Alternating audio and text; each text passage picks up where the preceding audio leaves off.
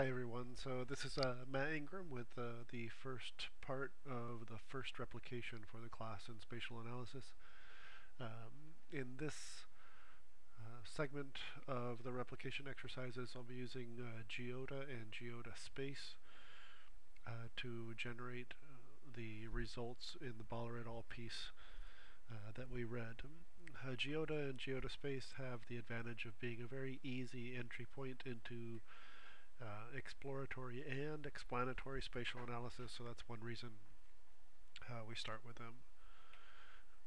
So at this stage, I assume that you have downloaded and installed the necessary software, so in this case GeoDa and GeoDa space. Please see the other video and the earlier instructions about where to locate the software. If you have any questions, I'd be happy to answer them. I also assume that you've downloaded all of the data as instructed earlier into a single folder on the machine on which you're working, so that basically once you open the software you'll be able to set a working directory or access all of the data files from within a single folder on your computer. So in this replication, these are the main steps that we're going to hit. These are the main empirical findings reported by Baller et al. So we have 4 LISA cluster maps that we would like to replicate, an OLS regression with 4 different models, and then diagnostics for the stability of coefficients across regions in the United States, specifically 2 regions, the South and the non-South. And then Table 3 reports the spatial lag regressions for the southern counties, a little more than 1,400 counties in the southern part of the United States. And Table 4 reports mainly spatial error regressions in the 1,600 or 1,700 counties in the non-south of the United States. So let's start here with these LISA cluster maps and see if we can generate the findings from Baller et al. So let's remind ourselves what Baller et al. Were looking at. I've got the piece here on the right, and this is the first Moran scatter plot, also known as a LISA map or a LISA cluster map. And we want to be able to generate or replicate this image, right, along with map 2, 3, and 4. Map 1 is for 1960, 2 for 1970, and so on. So let's first open up GeoDa. I've got it open here. When you open GeoDa, it's basically just this simple toolbar. And we're going to move quickly here. We can look at other utilities and other functionalities that existed in GeoDa, but we're going to move quickly in this replication just to work through the mechanics of generating the results in the paper. So you can open a project file using either the folder icon here or drop down from File to New Project. I'm just going to click on New Project here on the left. And GeoDa allows you to work with several different data types. So again, if we click on the open folder icon on the right, you can see the different data types that you can work with in GeoDa. We're going to start with this Esri shapefile, so just click on that. And I've got my folder set up for the replication of Baller et al. So here are my data files. These are the same files you should have been able to download from Blackboard. The first file is the complete set of more than 3,000 counties in the United States, all 4 decennial years. The second file is only for the non-South, and the third file is for the South only. So let's open the full data set. Now every time that you open a shapefile in GeoDa, it generates a themeless map, basically a blank map. This is one nice way of confirming that the geography that you want to be working with is indeed the geography that was loaded into memory. So you can keep this here if you want, or you can close it. I'm just going to close it out. Now in order to generate this Moran scatterplot map, we go to space along the top menu options, and on space click and go down to the fourth option, univariate local Moran's eye. Click on that, and we want to generate the map for 1960 homicide rates.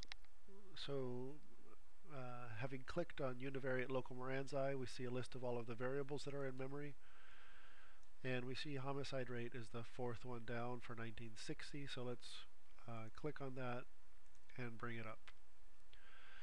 Now next, GeoDa is going to ask us for our spatial weights.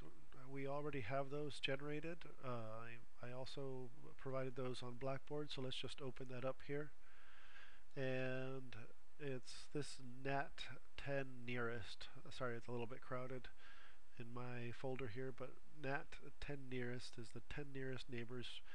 If you recall from the article, that's the specification that they use for neighbors or neighborhoods. So let's double click that and set it as the default. Now basically what this has done then is we have told GeoDa that for any one county, say county A, when we are considering issues of spatial dependence, we want it to consider not just the nearest county, but the 10 nearest counties to kind of get a sense of a neighborhood. So once we've identified the spatial weights matrix, this box comes up. And let's just click on the Moran scatter plot and the cluster map. We can look at the significance map later, but click on the bottom two options. Also feel free to play with the significance map on your own if you like, but for now let's just focus on the cluster map and the Moran scatter plot. Click OK, and GeoDa generates two new windows. The first is the traditional Moran scatter plot. We'll see a lot of these over the course of the semester, and these offer a nice intuitive way for understanding what's going on in the map. So let's bring them both up here.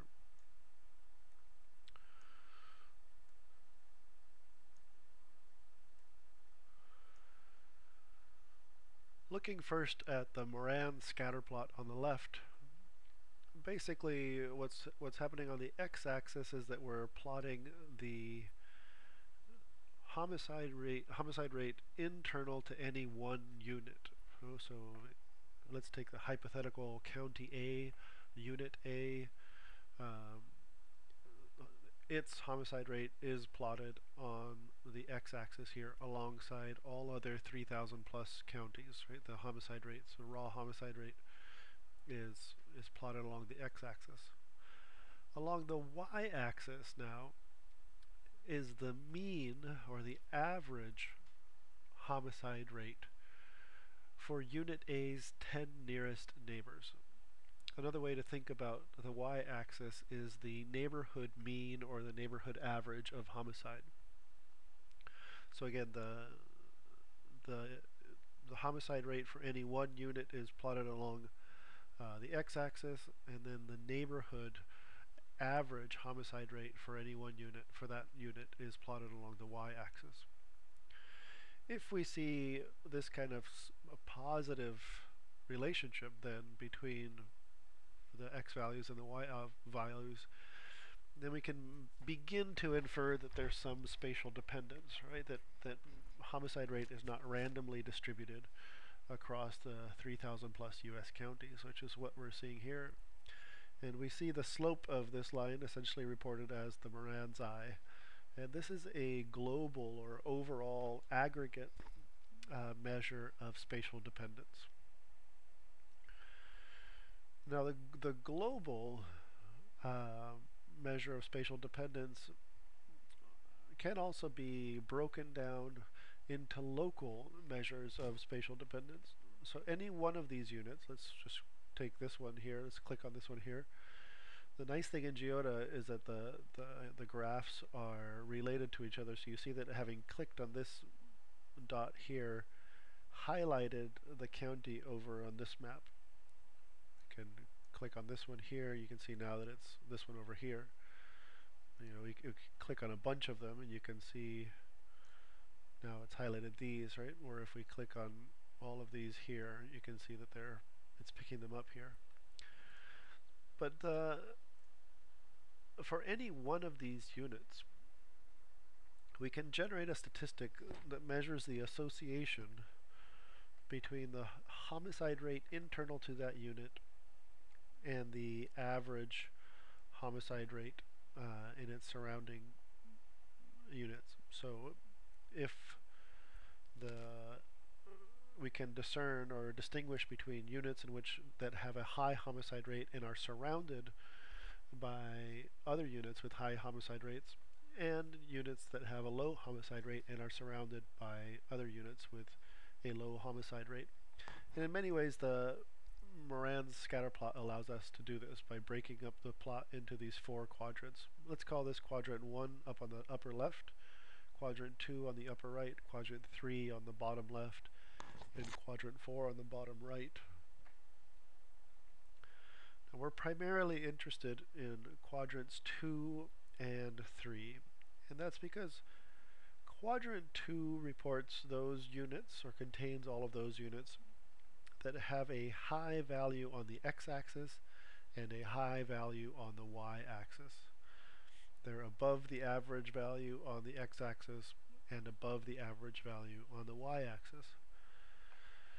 So here we have, I'm just restating something that I said earlier, but inside this quadrant 2 then, we have all of those units that have an above average homicide rate internally, right, internal to their geographic boundaries.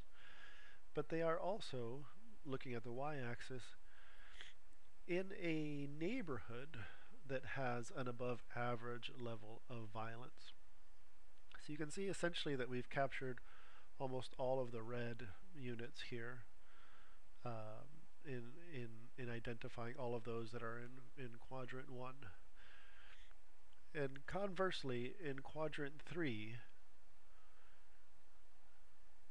we capture all of those units that have a below average homicide rate internally and are situated or embedded within a neighborhood that also has below average homicide. So again, we probably got to capture most of the blue units if we highlight all of these units here. And indeed, that's the case, right? So that's the relationship between the Moran scatter plot and the Moran scatter plot map, or the LISA cluster map. Again, it's called a LISA cluster map because LISA stands for Local Indicator of Spatial Autocorrelation, which is just the individual value of, or the individual association for any one of these units. And if it has an above average homicide rate internally, and it's in a neighborhood that has above average homicide rate, then the LISA value is positive. And also it would be positive as well if it's below average.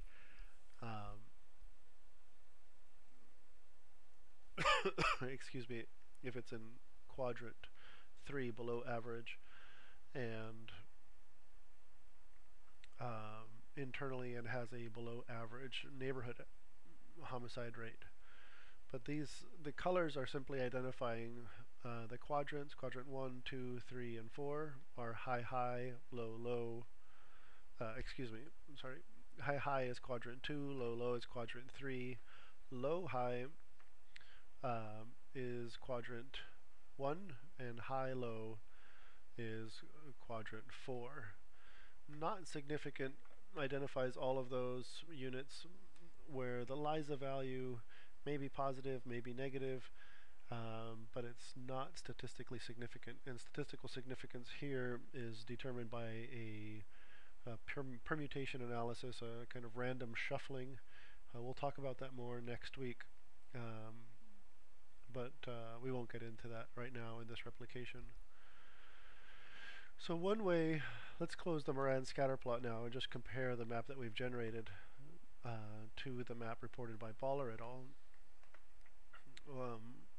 If you recall the discussion in Baller, they weren't quite concerned with the high-low and low-highs, those observations in quadrant 1 and 4 in the Moran scatter plot.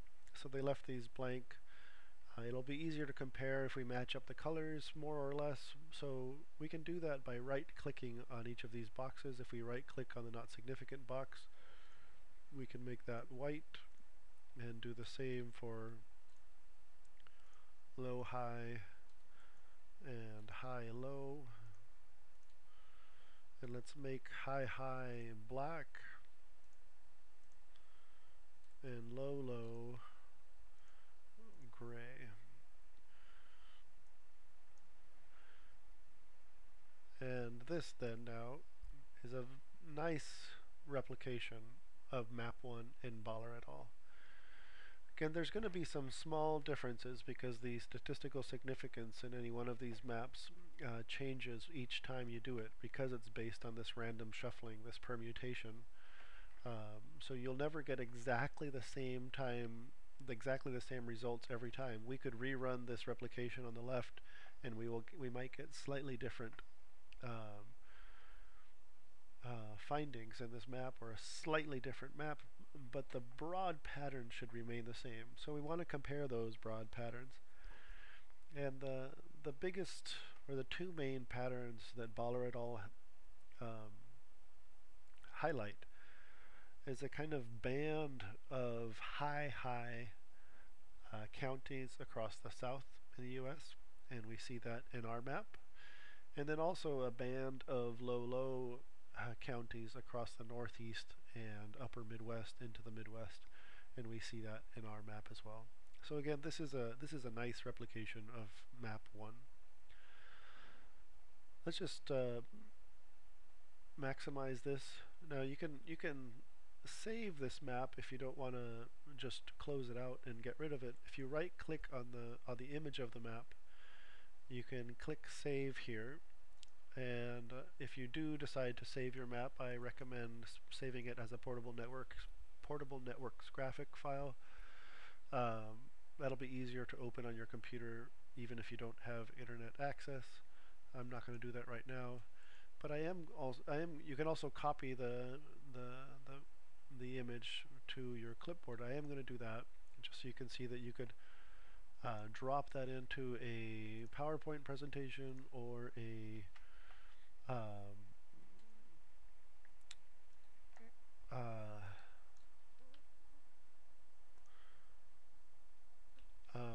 Word document if you wanted to, and relatively quickly have a nice image in a draft of a paper that you're working on, or a draft of a presentation that you're preparing. So again, I've just copied and pasted that into this PowerPoint, and this is what it would look like if it were projected as part of my presentation. So that's a very quick replication of this map 1 in GeoDa. I'm not going to do maps 2, 3, and 4, but you could do so, and quickly, again, I'll just go through the steps. I'm going to close this map out here, but if you go to space and go to the fourth option down, univariate local Moran's I, and click on the variable of interest. Here I'll do human homicide rate 1970, the next one, and I'll just generate the cluster map this time. And there's a cluster map, right? So for 1970. So we go ahead and play with this option in these replications and see if you can generate all 4 of the maps in Baller et al.